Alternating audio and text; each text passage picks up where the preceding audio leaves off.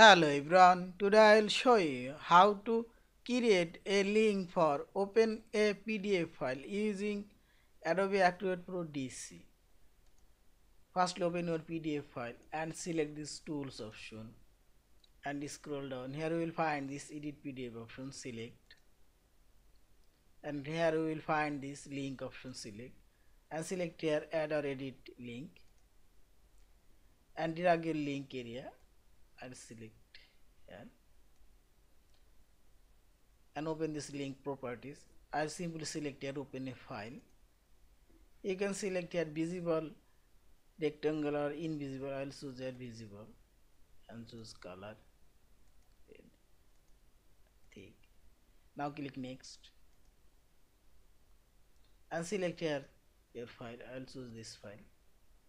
Now click open, new windows,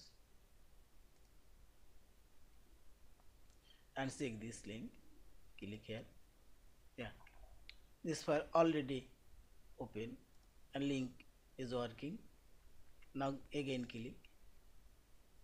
Yeah, close this and click.